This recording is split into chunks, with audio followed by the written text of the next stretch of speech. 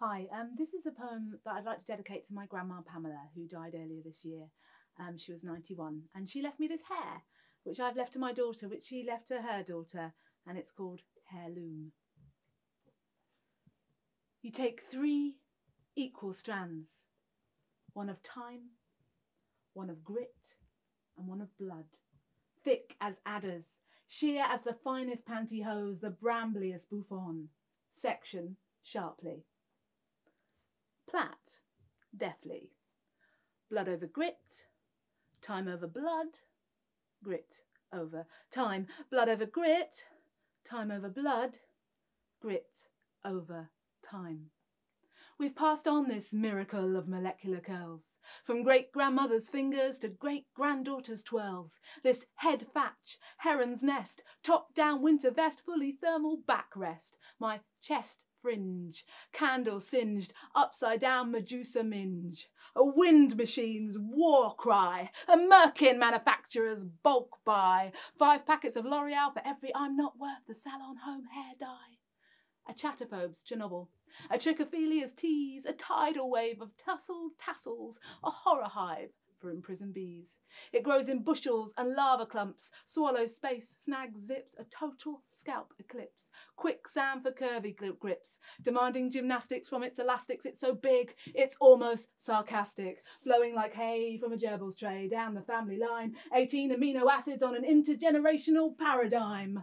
Blood over grit, time over blood, grit over time. Grandma Pamela clings on to the last few silver strands now, feet precariously dangling over the universe, sunken eyes staring through beige bed bars.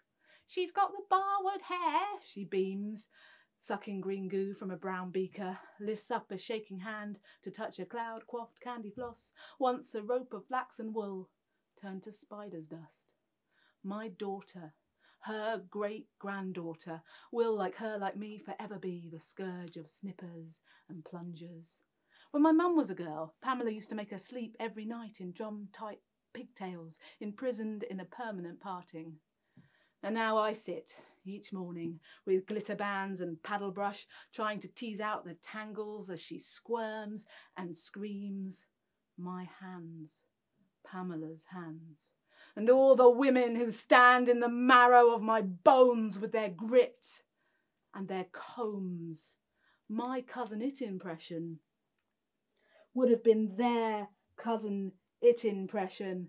Instead, my forebearers were boofing it up like Marie Antoinette, Einstein, Beethoven, weaving it into blankets to wrap around their follically flamboyant offspring so that they could live on, to carry the steel strands of our essence down the generations to this moment where the heirloom hangs on in there, flying about my face like 50 contemporary dancers trying to prove the limitless potential of space.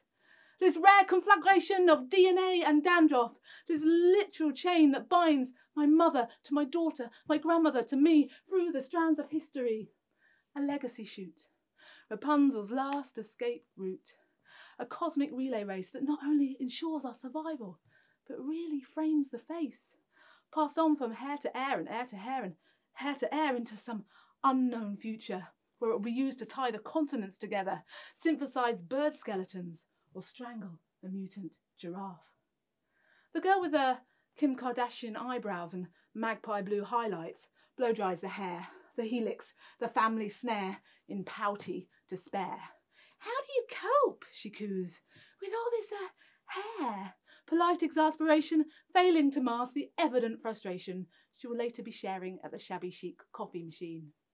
I peer up at her sharply through a jungle of soggy creepers. Blood over grit, time over blood, grit over time.